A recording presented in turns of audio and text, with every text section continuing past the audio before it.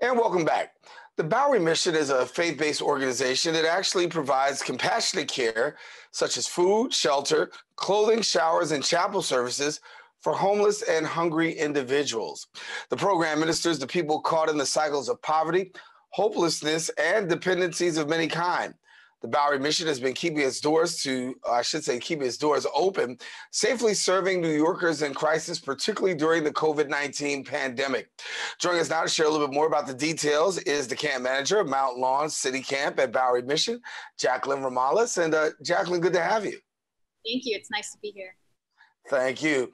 And we know the holidays are upon us, and not only the holidays are upon us, but also we're still trying to navigate through COVID-19. So share with me a little bit about how you're able to navigate given the COVID-19 pandemic and still be able to service people during this holiday season.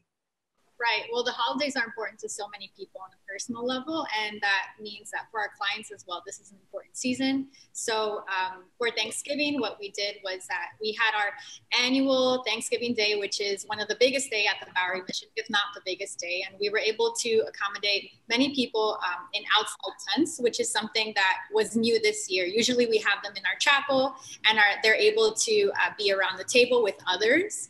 This year, we followed safety protocols. We were outside. We made sure everyone was socially distanced, but still were able to enjoy a warm meal. And we also had different performances throughout the day to kind of have that vibe that we would generally have indoors.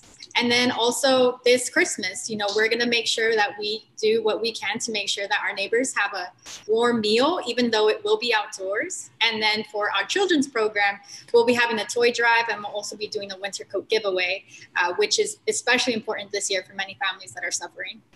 Yeah, a lot of people are really going through it this year, and the need for services is out there. So share with us a little bit about the Mount Lawn City Camp and the work that goes on there.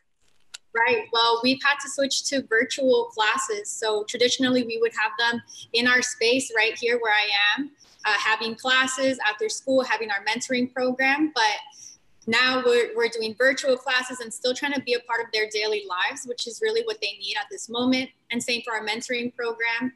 We have downsized and made sure that we are safe, again, following safety protocols, and especially for this season, trying to be with the family. So for Thanksgiving, we did a turkey giveaway and also a gift card giveaway to try and meet their needs and make sure they have fresh food on Thanksgiving Day. And same for the holidays, like I said, it's such a crucial time for our families that are going through job loss, that are going through many family members also contracting COVID. And so we want to make sure that they feel that we are with them. Yeah, and that leads me into, family members contracting COVID, a lot of people being impacted, particularly all across New York City when it comes to COVID-19. And we do know that grief and loss is also a part of that too. You have a compassionate care program. Talk to us about the work that they've been doing, particularly in a time like this. Right. At the Compassionate Care program, we still have our ambassadors that are meeting with people, and as safe as possible, they're trying to meet their needs. And so when an individual comes in and says that they want services, we try and interview them and accommodate them and see what they need and respond to those needs. And so we're still intaking people, and if they need a winter coat, we make sure to get that to them. If they want to be a part of the longer term program, then we make sure to make steps for them to get there as well. And we've done showers before, right? Daily showers for our guests. And so because we're not able to have them come into our space, we've been able to partner with another outside organization that has provided showers outdoors for our guests. Yeah. Transitional housing is big for you, and really being able to take care of people in a time of transition. Talk to me, because with the numbers the way that they are, we see a lot of people who are unemployed. We see a rising rank of homeless across New York City. What are you seeing with boots on the ground? What can you tell us about the numbers and the people that you are servicing? Given the fact that what we're facing right now, are you seeing more and more people? Yeah, the numbers are growing. There's a longer line that's outdoor. Around April and May, when everything was surfacing and things were getting a lot worse very quickly, we started to see the line grow at every meal service. Then it started to wind down, but again, it's growing again as the numbers are growing.